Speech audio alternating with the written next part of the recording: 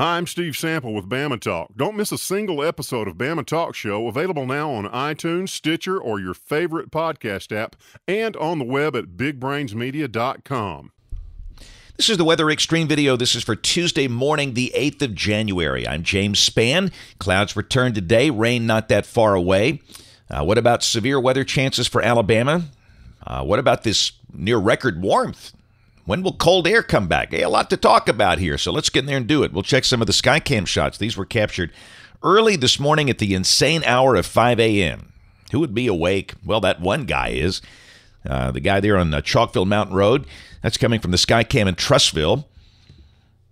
One guy there. That's Coleman's shot. That's overlooking Highway 278 at the water treatment facility, which is just east of downtown Coleman and downtown Birmingham. Well, our big upper low kind of progressing as expected, maybe a tad farther south than the models had expected at this point. It's well to the south of Arizona and New Mexico over Old Mexico. And as that thing lifts out, that will bring a lot of rain to Texas and areas west of here in coming days. And ultimately, we'll get some rain from that. And again, as we'll discuss in modeling, you know, when that thing is over Mexico, it is not in the upper air network of the United States, which means the models could change their tune a little bit as we get into this, but confidence is fairly high in the solution now. Not as cold this morning around the state. Everybody above freezing. In fact, temperatures have been rising overnight as south winds begin to kick in and clouds increase. In fact, Birmingham's sitting at 44. And around the nation, it's still very cold in the west out there around the Four Corners, but generally speaking, temperatures are a little above average now, and the big January thaw is going to headline the eastern United States, with temperatures maybe up to 25, 30 degrees above average by the end of this week. That means mid-70s for us. Up on the watch warning map, we have a flash flood watch that is in effect for parts of Texas, roughly along the Interstate 45 corridor. That is from Dallas-Fort Worth down to Houston, where they just could have some flooding issues. And we'll show you the rain projection here in a moment. First off, the severe weather possibilities. This is for today. A slight risk of Texas, or a slight risk of Texas. How about a big risk of Texas where they might see some severe weather? The slight risk is for the southern part of the state, including the Texas coastal plain. From about San Antonio and Austin over to the coast, almost to Houston. And then tomorrow, the risk shifts to the east, over into sections of Louisiana. And on day 3, this is Thursday, there's no formal risk. The low-end 5% probabilities are up for Mississippi into extreme west Alabama. And it's kind of a marginal setup. We'll look at that in detail here in just a second. But I think this is the big story. Look at the rains here from Houston to Memphis. Now, this is over the next 5 days. So this counts what's going to happen this week. And this goes through Tuesday morning of next week, and the numbers are pretty high in Alabama now. That's almost up to 2 inches. And I would say there is growing concern over a long-duration rain event beginning late Sunday, Sunday night, Monday, and Tuesday of next week. We might have some flooding issues if what we're seeing off the GFS verifies. In fact, let's get in there and take a look. This is the 06Z run at 12 noon today. At 500 millibars. There's the upper low over Mexico. Down below that, we're dry, but clouds increase today. We should be up around 60 in most spots. Rain breaks out over Texas along that Interstate 45 corridor. Tomorrow, the upper low approaches the Rio Grande, still over Mexico. Down below that, there's a surface low just off the Texas Gulf Coast, down below Corpus Christi, with a warm front extending north trying to push up in here. And that suggests we'll be dealing with developing showers and maybe some thunder. Nothing severe. And we warm up into the 60s. In fact, the NAM has us at 70 tomorrow. But tomorrow could be a wet day and a mild day. All right, Thursday, the upper low is on the Texas-Oklahoma border, up there around Sherman-Denison. And down below that, the surface low is near Tulsa, 1,010 millibars.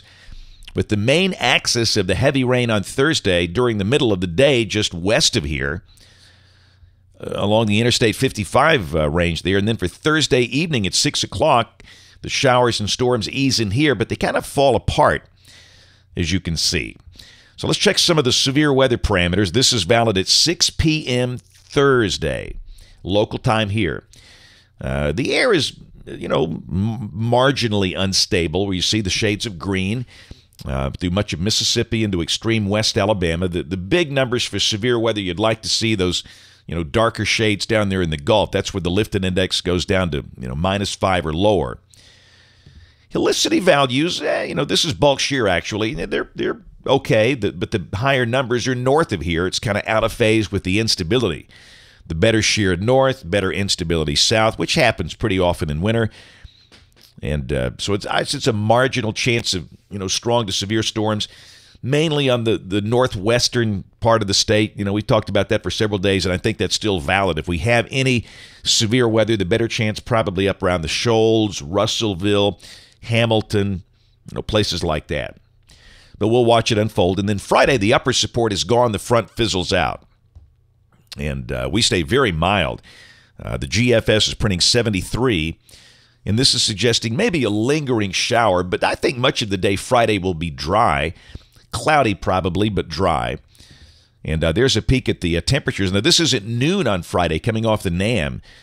It's got low 70s in South Alabama, and of course, during the afternoon, the numbers would come up. So I think a good chance we'll see low 70s on Friday. All right, Saturday as we start the weekend, high amplitude, big trough in the west, warm ridge over the southeast. And down below that, this is suggesting we'll have showers around with that stalled front on Saturday. Very mild. Those thickness values support low to mid-70s, not too far from record levels. And here's the deal now. This is Sunday. Now, this is problematic for flooding if this happens to verify, and it might. We've got this band of heavy rain setting up along a very slow-moving front from near Houston to Nashville, and that includes the Tennessee Valley. Sunday night, that band doesn't move much. I mean, it stays up there in north and northwest Alabama with heavy rain potential. And Monday, it just sags to the south, and we get in that heavy rain band.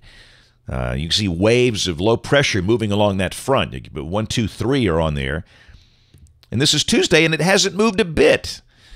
So, goodness, this could be a long-duration heavy rain/flood event early next week if this verifies. And we've seen different looks. It's a little too early to jump on this idea at the moment. The idea is on the table. And again, that's a week from today. And then Wednesday, it's still raining. But it's slowly nudging to the south as the cold air pushes in. And then finally, on Thursday of next week, the 17th, a big deep trough over the east. That pushes the front out of here, and it turns cold. The 540 line is below Birmingham, so that's our cold shot. So don't get too excited about the 70s because it won't last long. We'll be back in much colder air by the middle part of next week once that long-duration rain event gets out of here. But we'll check the end of the forecast and look at this now. We've got ridging developing here, and that looks very mild over much of the nation. But again, we've seen other runs that show it very cold out there. So, as typically is the case, it's the land of voodoo. But there's something to watch, but we'll see how it plays out. That's it for the Weather Extreme video this morning. We'll have notes on the blog. Next video here by 4 o'clock today. And don't forget, you can watch us on ABC 3340 News this evening at 4, 5, 6, and 10 on the live stream or the television side. Thanks for watching. Have a great day, and God bless. Hey, this is Ross with my partner Bob. We have a show called Worldview Matters. And Ross, as you know, we believe that everything in life is somehow related to how people view the world around them. Our show is available on iTunes, Stitcher, or your favorite podcast app. Also available on the web at bigbrainsmedia.com.